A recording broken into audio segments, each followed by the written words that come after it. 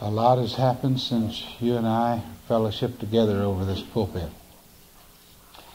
My wife's sister-in-law passed away, and we went to Detroit to be with them. She was, by my wife's report, one of the most wonderful people in all of her family. Maybe the most wonderful person she knew in the family. And so the Lord helped us with her brother Mort, and we were encouraged and refreshed and lifted. That's wonderful when that happens at a funeral. It was a funeral of victory and of celebration in a very, very nice Presbyterian church.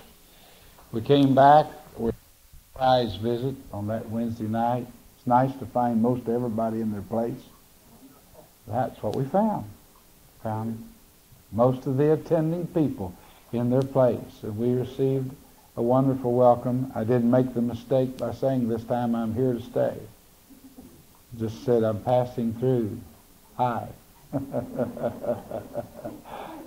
And then we were into Florida for the 13th winter. The privilege of being with Dr. and Mrs. Helm, with Edward and Jackie, staying with Edward Helms, and it was a lovely time.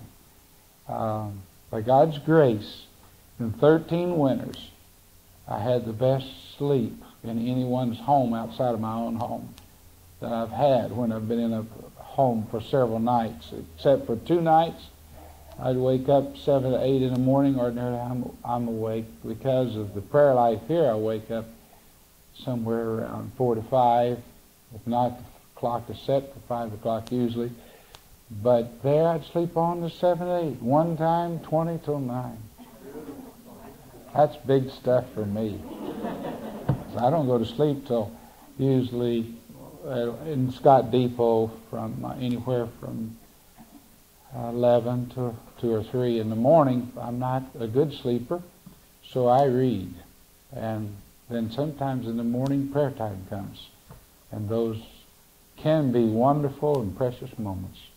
Everybody else is asleep and they don't have God's attention. And I feel like I got His attention more. It's not true because He's God. Just me, you know.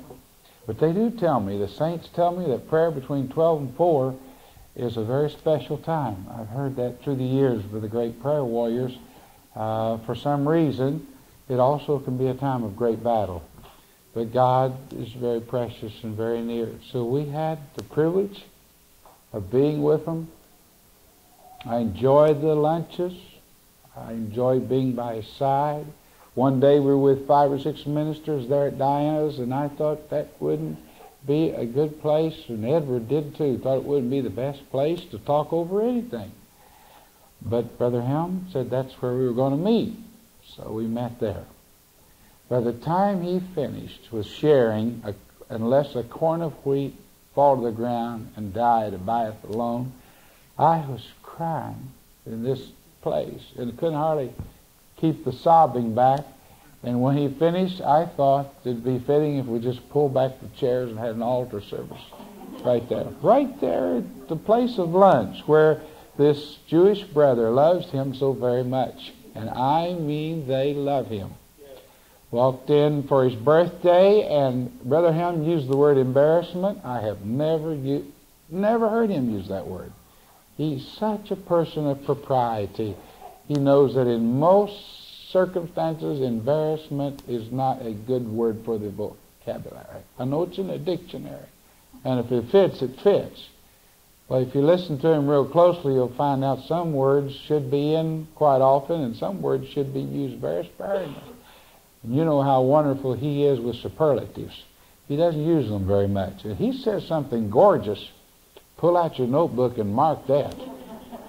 If he says it's great, mark that down, because he means exactly what he says. And when he means exactly what he says, a superlative is a superlative. But we walked in that day, and we were going to take a boat ride down the intercoastal Scott Depot so wonderfully had supplied the means to take a boat trip down the Intercoastal and back up. That's where you see the beautiful homes, and there's one place you go up, it's like a Venetian canal, and there's beautiful buildings, some of the early homes built in Fort Lauderdale back there. And, you know, they don't require much or ask for much. I asked him what he would like to do. He said, I think I'd like to take that boat trip down the Intercoastal. And he said, this time don't come back by the ocean, but come back up the Intercoastal. I want to go down and come back. So that's what we did. But just before that, we had lunch at Diana's, and to our surprise, out came all these waitresses and Lou's wife, the owner, Diane, with a little cake with candles, and they don't do that there. That's places too busy. If they would get that policy, I don't know how they could ever take care of that. They just don't do it. But for the first time in his memory, no one had ever seen it. Here they came with this birthday cake and put it right in front of him. Diane, Lou's wife, had it, put it right in front of him. And they're not used to singing. You can tell that. It's not like this stuff you hear out where they have to do it, and they seem to want to do it, but it sounds a little mechanical in the way they do it. Some of them have funny jingles, and a lot of people. But Brother Helm said I was just embarrassed. I think he was embarrassed because it wasn't done in that place, and here he was sought out especially. He felt like sliding down his chair. But he was blessed also. And the way they sang was so sincere and so wonderful and so precious. On the way out, I said, Lou, thank you for taking care of this servant. And Lou said, we really like him around here. I said, well, he really likes you too. I walked in a few days later, and I couldn't find him. He was supposed to be in there somewhere, and I'd been delayed. Lou said, he's back there praying with my help. They need it. You go back there and pray too. Oh, of course, I went back there. Lou said, I hesitated. He said, go back there and pray.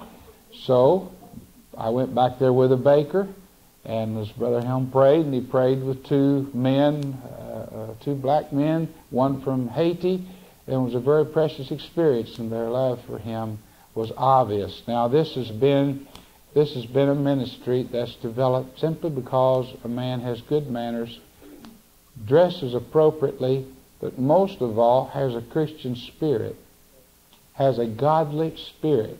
And as a result of that, he's won not only the manager and his wife and the daughter, but he's won the whole place. And thought it was significant that somebody from the condominium they've never seen there before was sitting over to one side while he was there. Because, God's working providentially to bring glory to His name and to His kingdom, to His servants.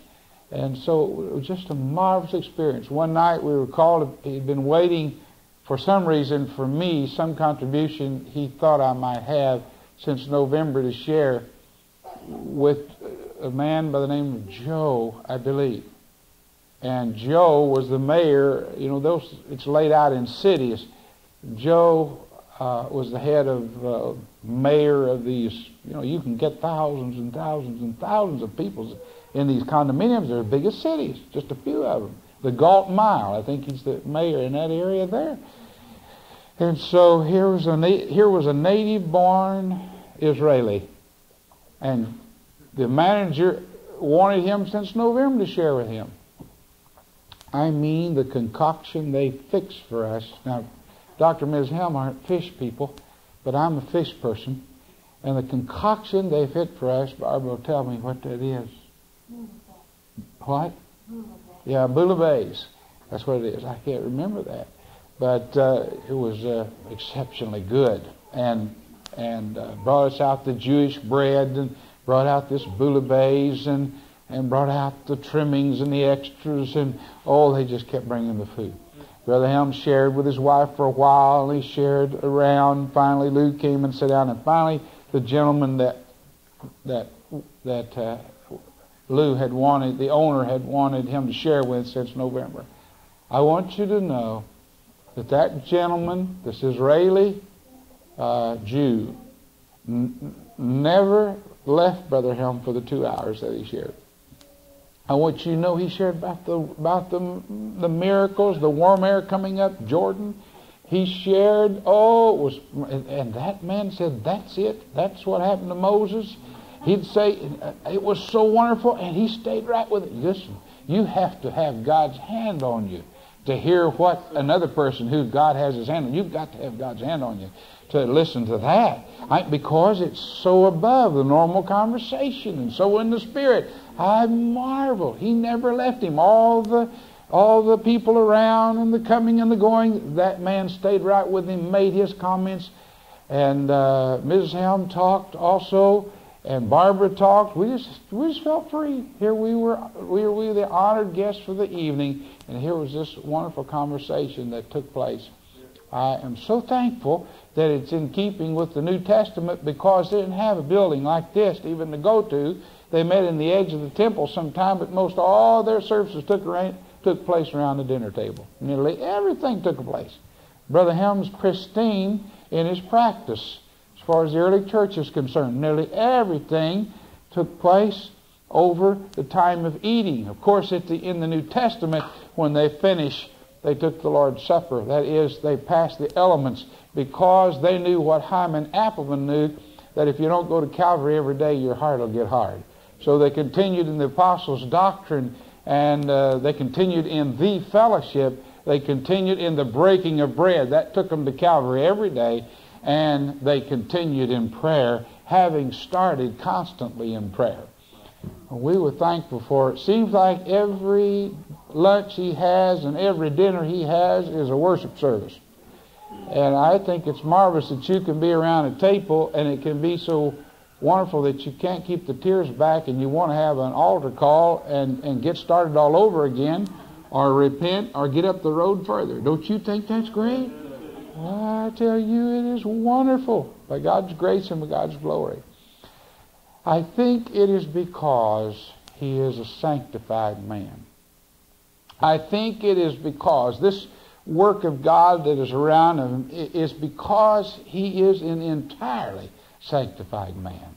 That is, God's holiness is within him. To make it simpler than that, it's the presence of Jesus having full sway.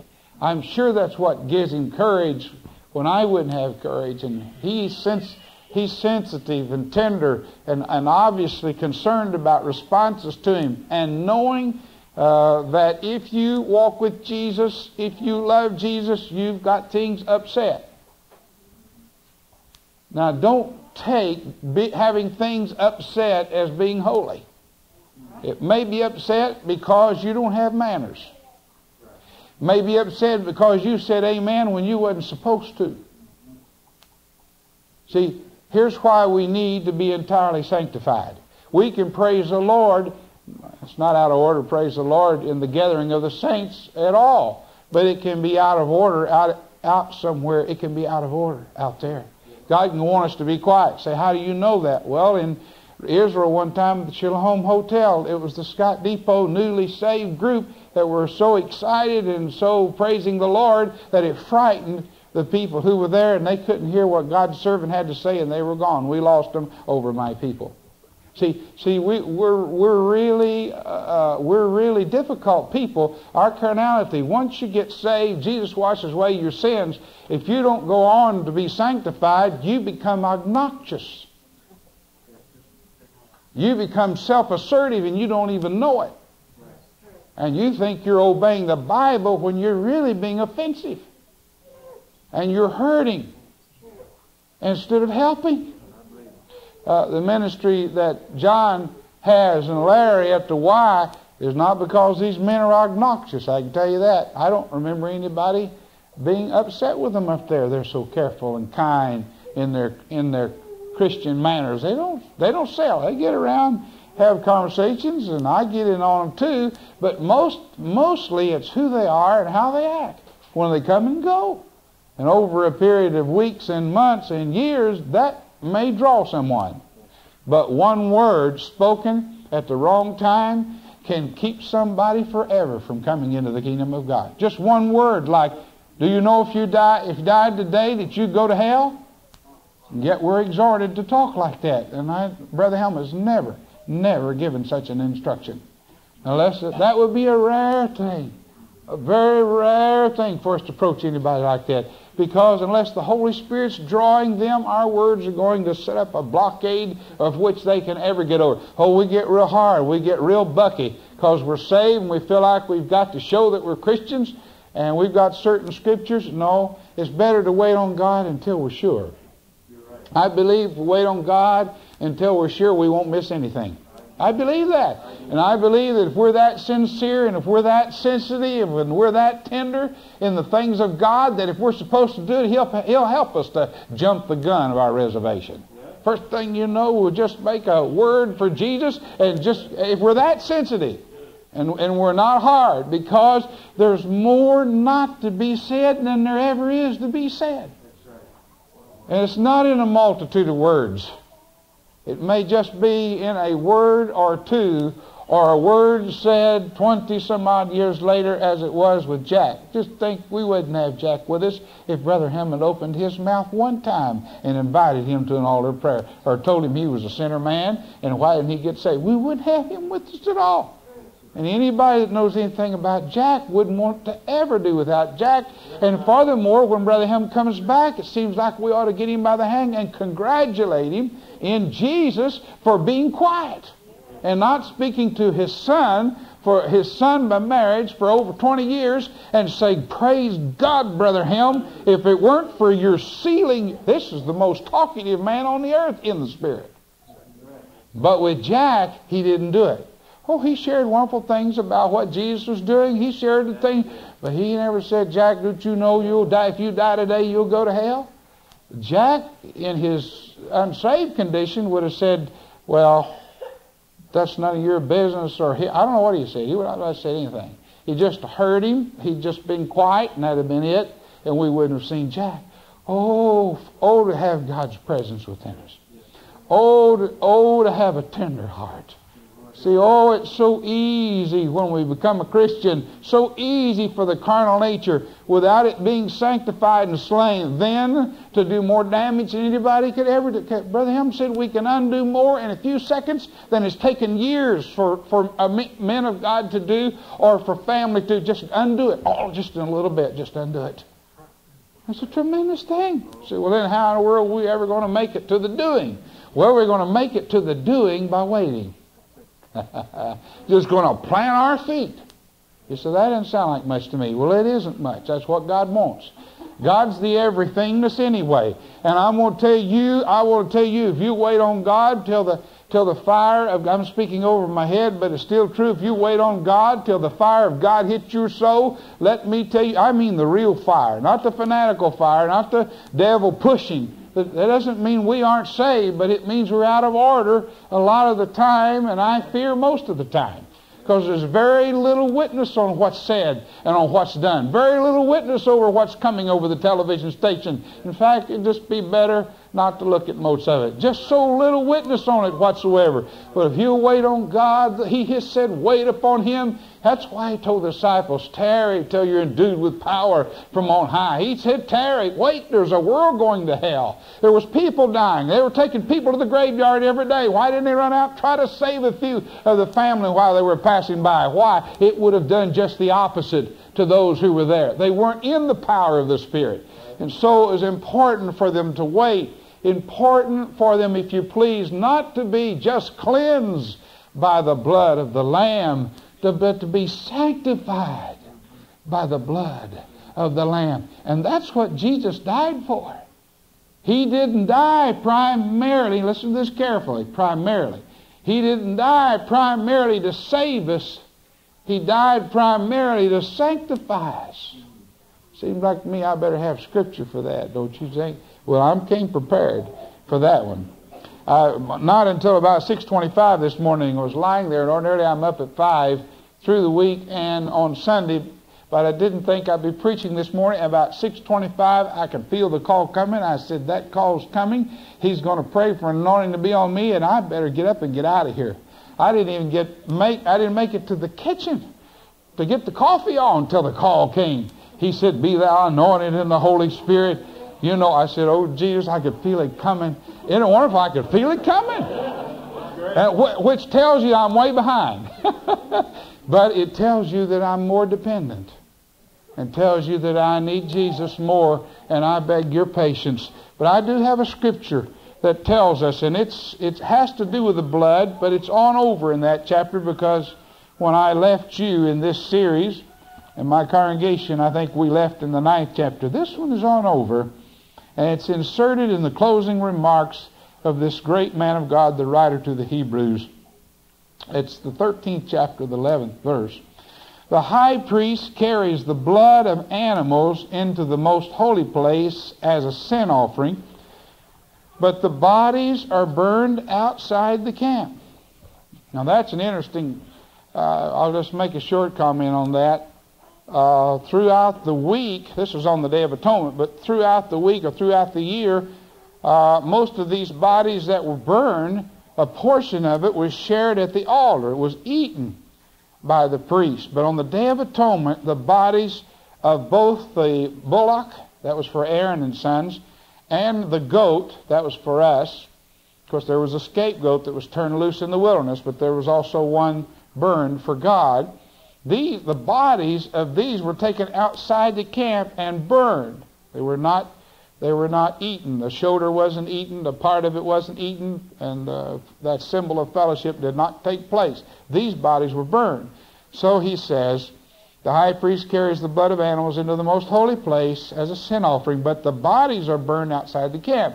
And so Jesus also suffered outside the city gate to make the people holy, or to sanctify them through his own blood. Let us then go to him outside the camp, bearing the disgrace he bore.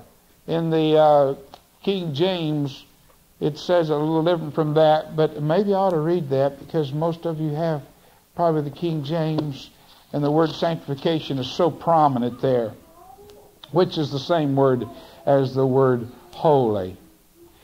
Wherefore Jesus also, that he might sanctify the people with his own blood, suffered without the gate. Let us go forth therefore unto him without the camp, bearing his reproach.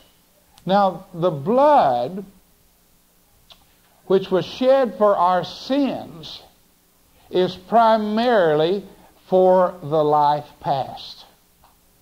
You and I have committed sin. You and I were born with a sinful nature, and we've done what God did not want us to do. And what a marvelous story, and what marvelous preaching it makes, and what a marvelous truth to be able to grip, that the blood of Jesus washes away all of that disobedience and all of that sin. That has primarily to do with the life of the sin past. That's the blood. It washes them all away. It's incomprehensible. It's incomprehensible to me, yet it's factual. That the blood of Christ, that Jesus would take his sins upon us in the Garden of Gethsemane and take them to the cross, and there sin would be so thoroughly dealt with that there never had to be another sacrifice. I've looked at it for weeks, and I hope to preach on it one of these days, just that phrase, once for all. If you want to get the power of the blood, just think of once for all, done. Once for all, the perfect sacrifice. And if you were a Hebrew and you'd seen the animals slain just in one day, or in a lifetime, or if you knew your history and seen how much had happened in hundreds and hundreds of years, and the millions of animals that were slain. Look at Solomon's dedication of the temple. They talked about 20,000 animals and more than that. All of this, on and on and on and on, year after year, blood, blood, blood, years, years, years. But when his blood was slain, the writer of the Hebrews says, once for all. Well, when God brings that revelation in on me, I've got a little of it, but when it comes in, I'd like to have the privilege to get behind the pulpit and let go on that one. I believe when I got through with it, we'd decide there was power in this blood. Blood spilled, blood spilled, blood spilled, blood spilled, blood spilled, blood spilled, generation after generation after generation, still had to be spilled, and only did one thing, threw up an insignia, keeping the wrath of God back. But when this blood was spilled, something happened. And it happened so deep and so permanently and so wonderfully, it's never had to been spilled again, and it never will. It never will. It's that powerful. Oh, just something. That's so great. That's so great. And just think, in most all psychiatric places, they don't have the answer. All not taking away from psychiatry, but if they could get the revelation of the blood. That's why Christian psychiatry is so important. Oh, if they could get that. Here it is, folks. Here it is. Here's the blood that takes away the guilt. Here's the answer. This is bearing on your mind. You can't get rid of it. But think of the blood so powerful that reaches into the conscience. And it purges the conscience and takes away the guilt. And you have the knowledge, the spiritual knowledge, that it's dealt with forever, because you and I know in our own hearts that if something's wrong and out of order, it ought to be dealt with. You hear us say it, we'll say, that man ought not to be loose. That man ought to have to pay a price. Why should he kill all these people? And we cry within our hearts, justice. There's a cry from the time of Abel that there be justice. Justice not only in other people's lives, but justice in our own life. There has to be. If it weren't for Christ, you and I would pay the very penalty for that. That justice would fall on our heads. We would be the ones to die. And yet He took His sins for us and washed away our sins forever and ever, once for all, and we stand before Him justified. Oh, it's great. That's a sermon. I could quit right there. But I'm talking about sanctification by the blood. However, there is within us, and that touches my heart when I tell you, there's within us a deposit made by Adam and Eve of something called the carnal nature. Something that just wants to be selfish. And though we've been forgiven, and don't ask me why God didn't take care of the whole thing at one time, I don't know, but history tells us, and all of Christianity tells us, that He doesn't do it all at one time. I don't know if we could stand it. I don't know the whys of it. I know one thing, He doesn't reveal how evil we are. But after we've prayed a few hundred hours, a few thousand hours, it starts coming up before us that we've been rather wayward, even in our justified life. We've been rather disobedient and rather picking and choosing what we want to do and what we don't want to do, going where we want to go and kind of figuring out and rationalizing how we want to do it, rather than waiting for God until the blood purges us to such a manner that we really don't do except when He wants us to do and go where He wants us to go. Oh, for that experience. I can hear Jewel playing now. It says, oh, for a heart like thine. I thought, Jesus, oh, for a heart like thine. I could almost hear Roger singing it, or John, and you were probably saying with me, Jesus, oh, for a heart like thine. Well, that's what happens in sanctification. Sanctification means holiness. And it has to do, as we often think, don't, thou shalt not. And it's just some way or another, it's gotten into us like that. But sanctification or holiness is the perfection of God's nature. It's the perfect nature of God.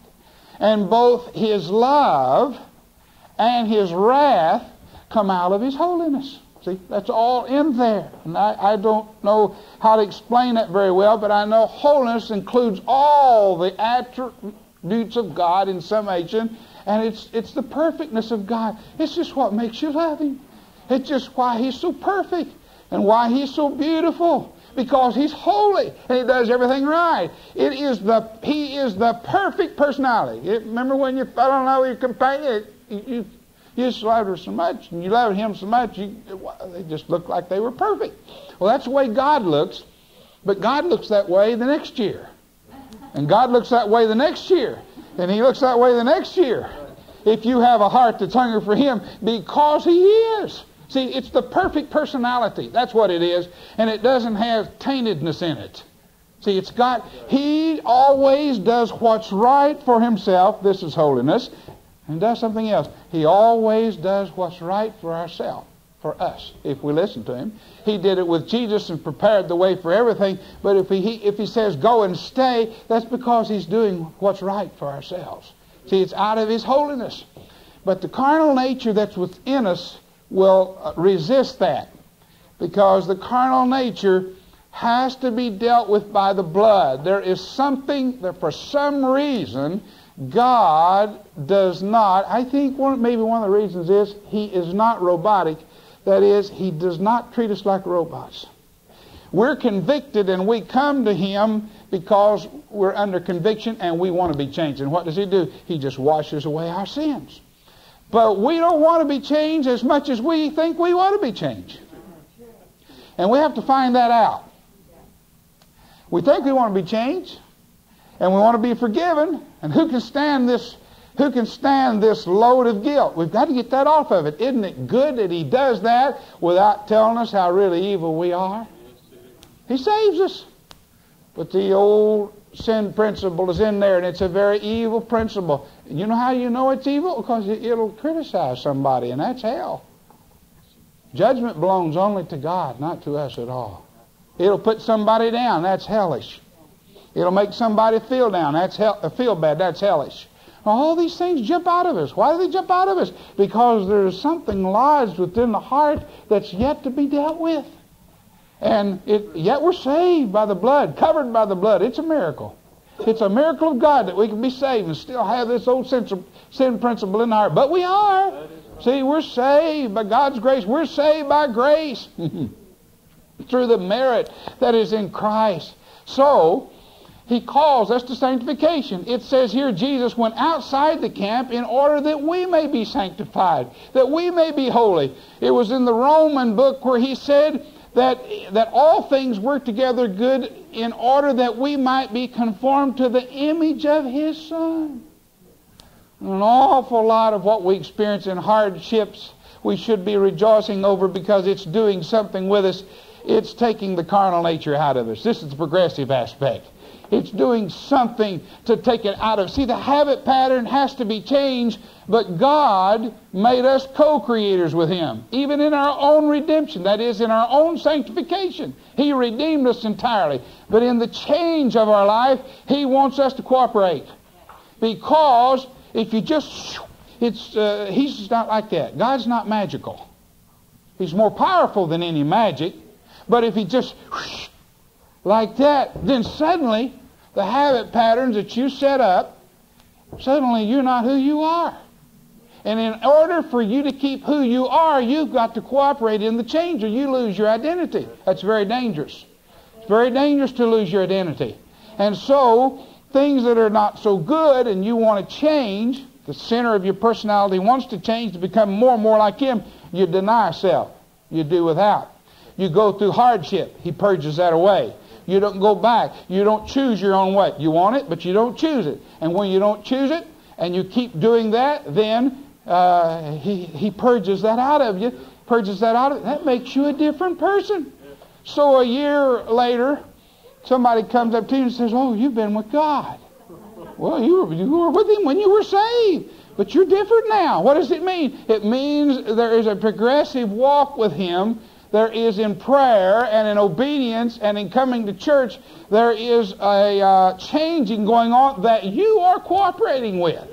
You're cooperating with it by denying self. You're cooperating with it by rejoicing in hardship.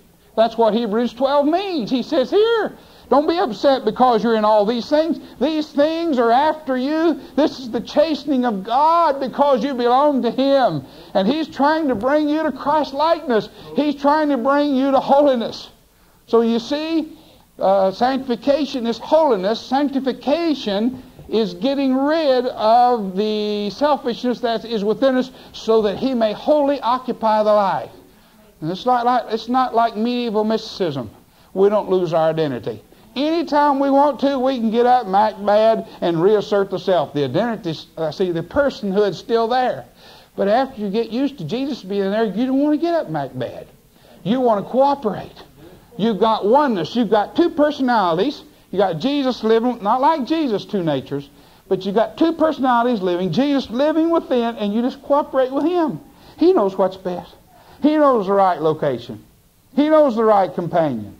He knows the right school. He knows the right destination. He knows what trip is right. He knows all of these things. And so as you cooperate with Him, something tremendous happens. You become the temple of the Holy Ghost, and you become the personality that you were intended to be. You are very beautiful, but you're far more beautiful than you think you are. I'm not talking about Narcissus. I'm not talking about carnal admiration, but you're just a lot more beautiful than you think you are. I want you to know when you've got your eyes on Jesus, and the pastors up here catch your face, I want to tell you something, the beauty of it is so great. But a lot of people don't know that in their disobedience, they don't look like Jesus at all. And you take one look at their face and you want to hide. Well, we ministers are on the spot up here. See, because what we look like probably depends on what we've done the day before. Whether or not the carnal nature's been assertive, or whether the loveliness of Jesus. And usually a man of God is thinking what's happening on Sunday, and he's thinking about that, and he's praying about that. And most men of God shine on Sunday because they've been obeying God on Saturday. Most parishioners don't look too good on Sunday because it's a day of choice and they choose against God's will. I'm sorry. See? Well, you can live right Monday, you got to. You got to punch in. That's God's will to work. Routine salvation for some of us. But Saturday comes, and some of us don't work on Saturday, and we got choices now. And the carnal nature will choose wrongly. Most all of the time. Carnal nature will not choose for prayer. Carnal nature will not choose to visit the widow. The carnal nature will choose usually what brings selfishness a little lift. I've noticed this, and Brother Helm said this tremendous thing. He said, our hearing on Sunday depends on our obedience on Saturday. And Saturday is such a tremendous day of choice for most people. For most people, because the routine is over with. Now, how do we get ready for sanctification? Obviously, God is the only one who can sanctify us. But the Scriptures say something funny. It says, get up and sanctify yourselves. Well, we can't make ourselves holy. What does it mean? It means preparation. It means, and this is the first part of sanctification, set yourself apart. Set yourself apart from worldliness. Set yourself apart from that which you know is wrong. Set yourself apart. Wait upon God and ask Him to direct you that day or any other day. And set yourself apart to say, I'm going to be devoted to God. I'm going to deny myself. And Paul said we had to die daily. So to keep the carnal nature from coming back and dominating, I believe at salvation the carnal nature is held in check. I believe that Brother Helm's experience, now I'm in an opinion here and I'm going on to the last part, but I believe that what happened to Brother Helm up in Taylor, when God said, Lauren, what are you going to do about your sanctification? He said, nothing. And the great Paul Reeves was preaching, said, what are you going to do about it? He said, nothing. Can you imagine? This great man, he said nothing, not a thing. I think it was about the fourth time God spoke, and then he thought he was going to turn to rock. Now listen, this man didn't have a lot of choice in the matter, and neither did Paul. That tells you a little bit about who he is. Listen, Lauren Helm was going to be sanctified. You say, well, why didn't God do that to me? Because, my friends, He has the perfect plan, and in His election, He knows who He is going to have mercy upon and how He's going to have that mercy. By God's grace, Brother Helm was going to lead us along this path, and he had the hand of God upon him. He had the background and the preparation in such a way, even to the point of not arguing with his brothers, that when he got to that place, there's no way he was going to back up, simply because he and his father was convinced there wasn't anything to it. And because people who claimed to be sanctified didn't pay their bills. That kind of thing, God wasn't impressed with those arguments. He just said, you're going to be sanctified. And he thought he was going to lose his life. So he didn't want to lose his life. He thought he was going to die. He knew God was in control. God was pushing. So he steps out and thought he hollered on the way down there as loud as he could, oh, God, sanctify me. His wife said she didn't even hear him. That's quite a situation, isn't it? But inside he was hollering, oh, God sanctified me. And when he did, something clicked. It's in the book. Something clicked right in there. Sanctification started.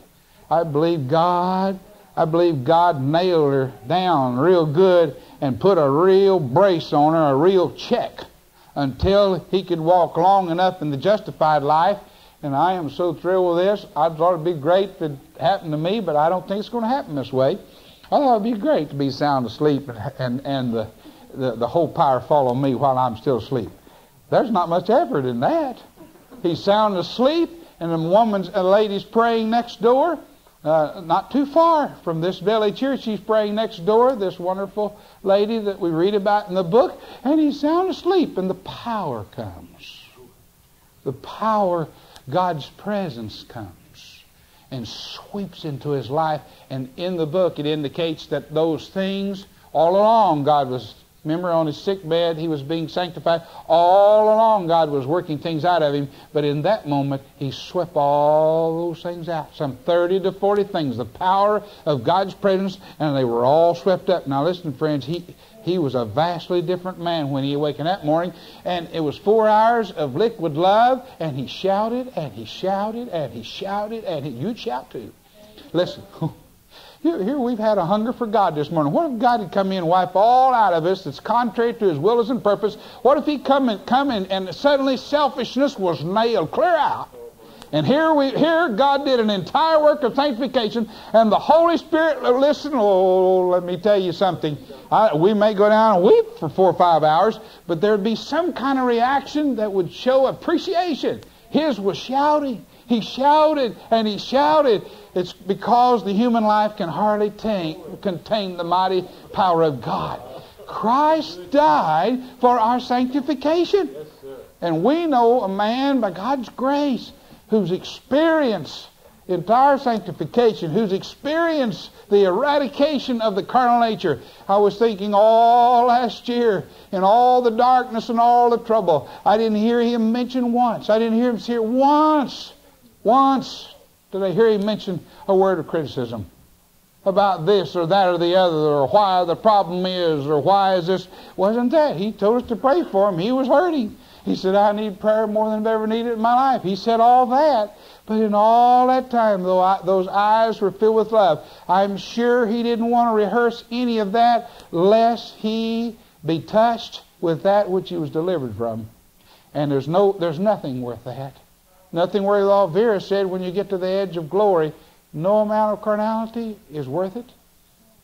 She said nothing. Once you get, she saw it right at the edge of glory. It isn't worth. Not one carnal moment is worth what you see on the other side. So, by God's wonderful grace, this marvelous experience came into his life. And that is in answer to the cry, oh Lord, to be like thee. Oh Lord, to be like thee. See, it's more than words. Because down deep inside we got a battle going on. We want to do good, but we do evil. That's in Romans 7. Been exceedingly hard for the holiness movement to recognize that there is their experience. Very difficult. I'm probably into it with somebody here this morning, but just take me to Jesus, and if you feel like I'm wrong, just ask Jesus to help me. But it's been very difficult but listen, when you and I exercise our own will, I'm not talking about in the cardinal sense, but when we do what we want to, and we go where we want to, and we choose the church we want to, and we pretty much run our own lives, that we want to do good, we've pled the blood, but that is Romans 7. We want to do good, but the evil takes us over. When Paul said, I'm crucified from all of this, he wasn't even talking about X-rated TV. They didn't even have it. He wasn't talking about the Roman baths. He wasn't talking about all this. He was talking about being crucified from the religious ideas. For he's talking about circumcision and non-circumcision in the context of that same passage. Oh, to be crucified from religious ideas. To be open to God and to be humble. Not to be self-assertive about our doctrine. Because it could be that we're doctrinaire at a point. It could be that we're slightly fanatical, a little bit off. There's going to be a whole lot of more people with wrong doctrine in heaven. It's impossible. Pastor Wormbrand said when he was in communist prisons, he said, I met men who were called to preach the gospel who had never seen more than one page of the New Testament. He said their doctrine was atrocious, but he said their spirit was of Christ. He said it was Catholics, it was Pentecostals, it was Baptists. He said and the Catholic nuns and priests were the toughest to crack. Because they had in their minds the idea that they were married to Jesus, which we're all supposed to be. And they had so separated themselves from their family. I'm talking about the true ones. I know not all Catholic priests are saved and not all nuns are saved, but I want to tell you something. He met Catholic priests that were saved. And his wife, over where she was, she met nuns that were saved. They couldn't crack them because they were married to Jesus. They'd already given up their families. They'd already made Jesus first so they could burn their flesh and beat their feet and put the cries of their family through the loudspeakers, and they couldn't break them. They held on to God. And for months and months and months and months and months, and finally the communist says, well, what is Jesus like? And I want to know what he's like. And the man, in a moment of desperation but great inspiration, said to him, well, he's like me. And the communist said, then I want him. If he's like you, then I want him. And this great godly man that Pastor Wormbrand said was the most godly man he ever met in communist prisons led this former communist to the Lord Jesus Christ. And he became like Jesus, because he saw Jesus in this precious man there. Isn't that great? Oh, hallelujah. This is certainly a sanctification. Think of Pastor Wormbrand's wife. He met the man who killed her mother and daddy. He met the Nazi prisoner, or the captor, the man, the jailer. He met him. And he talked to him, and he said, where were you? Where were you over? And he realized that was the very jail and the very time, the very prison in which his wife's parents were killed and all of her family. And so he felt led to talk to him about Jesus. And he said, would you go home with me? This man was so guilty over all these shot babies and killed mothers that were pregnant and ripped them open and all sorts of things you could never get any relief from. No amount of psychiatry could ever help you in this world or in some other continent. You couldn't get rid of it. But Wormbrand was telling him of the blood of Jesus that could take care of all of that. He said, I want you to go home with me. He said, you are the jailer that killed my wife's parents. And after he told him the circumstance, he said, well, indeed, I'm the one. And he said, I'm going to tell you something. He said, we're going in the front room, and I want to predict my wife's reactions. He said, we're going to get her out of bed. We're going to bring her into the front room. We're going to tell her what you've done. You're the one. Here's the man that's killed all of her people. We're going to tell her. And he said, then I'm going to tell you her reactions. Oh, blessed be God. I'm going to tell you how she's going to respond. He said, she will look at you. She will fall around your neck. She will weep. And she will say, I forgive you. And then after we've had prayer, she will fix you a meal and invite you to her table. If you like Christianity, you're getting a good dose of it now. Maybe you just thought you had it. But if you like what Jesus did for us, you've got it here and now. Maybe you just thought you wanted it, but this is the heart of it involved. So he took the jailer home, this tormented man, this man that needed peace but could get no peace. And he was hesitant because it's wonder a woman didn't jump around, scratch his eyes out, beat him to death, or pull a pistol and shoot him dead. If there had been any carnal nature dominant here, we'd have had some problems on our hand. But he got home and he said, Sabina, honey, come in here. I got someone I want you to meet. She came in, sat down, and said, honey, this is the jailer that killed your parents. And he reviewed the story. And she looked at him. And when he finished the whole story, she jumped up. And she threw her arms around his neck and she said, oh, I forgive you. I forgive you. And they prayed a prayer with him, and he repented of his sins. And when this great thing had come to pass, then she said, I want to prepare you a meal. And she went in and prepared a meal, and they brought this great perpetrator of atrocities into their table, and there they got around the table that became the fellowship of the Lord Jesus Christ, and there they fellowshipped in Zion, and they put all the sins behind them just as Jesus had done on the cross. I want you to know that is what Jesus died for. He died to wash away our sins, but He died to change us. He died to make us like Him. And it is through the power of the blood that this comes to pass. It's through the power of obedience. You say, I can't do it. Just obey. You can take one step at a time. He'll lead you right into this experience. Why do I know that? If we walk in the light, as He is in the light, we have fellowship one with another. And the blood of Jesus Christ, His Son, cleanseth us from all sin. S-I-N. I mean, He works right in there to take the carnal nature out. Take that step. You'll die taking it. Take it. You'll feel like you're lost. Take it. It may be as black as midnight as when Dr. Ms. Helm left everything to go with the Lord Jesus Christ, but that's all right. Jesus is in control. Take that step. That step is going to wean you from some things. That step is going to get rid of selfishness. That step is going to do something for you that you cannot do for yourself. It's an impossibility, but you can die at that moment, and He'll undergird with you with divine power. He will strengthen you, and He will change you a little bit or a little more. As you read the Word of God and as you wait upon Him, He reaches in there, and after a few 100,000 hours of prayer, then He'll say, this is wrong, my child, it's offensive, it's ugly, and it's more of hell than it is of heaven, and you can repent over that, and He'll cleanse that out of your personality. It won't be there anymore. If it tries to come back, you've got the power to resist it. That's sanctification. And it comes to us by the blood. And it gets us ready for the moments in the kingdom that He's prepared us for. And some of us have been prepared for one moment, primarily in the kingdom of God. Unless the blood of Christ has not only saved us, but sanctified us, we'll miss the moment. Many of us are prepared for one moment primarily. And we don't want to miss it.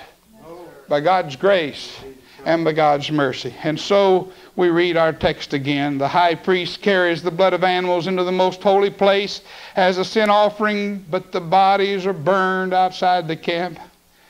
So Jesus also suffered outside the city gate to make the people holy, to sanctify them through His own blood. So He says to these Roman Christians who are backing up, and who are backing up from persecution, the very thing that's going to bring them to holiness. Let us then go to Him outside the camp, bearing the disgrace He bore. Keep in mind that they were called atheists because they wouldn't worship all those gods. Imagine a person who loves God being called an atheist. They only had one God over there called the unknown God. And Paul said that He's the only one that's real. He's the one that came to die for our sins. But they had to take a disgrace. In every age there's great disgrace to being what's really true, what's really right, and being part of the remnant. But that outpouring of negativeness upon you, if you will respond rightly to it, will only be captured to make you what Jesus. That's why He wants you to be. That's why He says, tribulation worketh patience. Isn't it wonderful that the blood supplied a complete answer?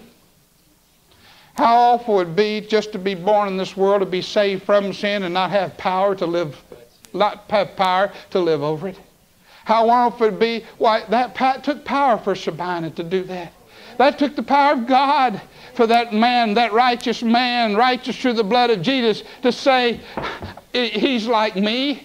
That took grace for Pastor Wormbrand and all those 14 years to be in communist prisons and to love the communists so much that when he got out, he set up a mission station to send the gospel back into the communist countries. And now he has one in 81 countries, which is far more than the communist countries.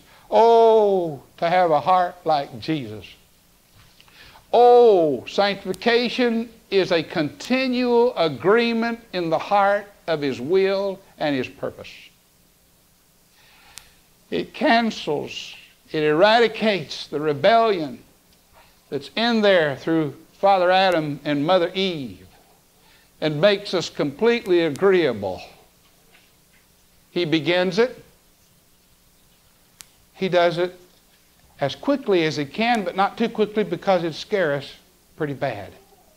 But He's gentle with us, but He keeps leading us on so that the great moment comes when He does the final work. All along, He's using us and helping us and working with us, and God's doing wonderful things. There are thrills, adventure, and romance.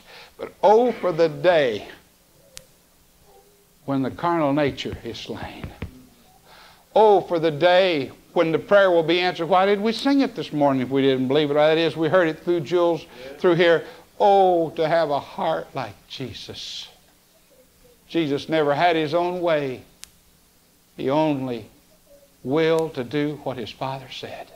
He always denied Himself, and if He ever had a chance to back up, it was in Gethsemane, because He didn't want our sins really upon Him to separate Him from His Father, but it was His Father's will. So for His Father's will and for our sake, and that you and I might be sanctified, He shed a blood so powerful that not only washes away all that we've ever done, it actually changes us and makes us sons of God indeed. No wonder we praise the blood. No wonder we're thankful for the truth. The song says that blood shall never lose its power. No wonder we've got hope within us today. No wonder we're looking to Jesus. We have a promise that He can fully meet if we deny self and we walk with Him and we don't resist the tribulations that's necessary for our life. God sanctifies us by the blood and turns us into a son of God indeed. Till when a person sees us, they don't really see us so much. They see Jesus. What the communist man saw was not so much the person, and yet it was the person. But it was Jesus. It was the beautiful face of our Lord. And it was a changed man whose personality was like Adam when he was first created. A face that you want to be with. A face that you love. A face that gives, and a face that cares, and a face that cares more about you than it does itself. For we're to think more highly of others than we do of ourselves. It is in the work of sanctification that's wrought by the blood of Christ outside of the camp. The place was called Calvary.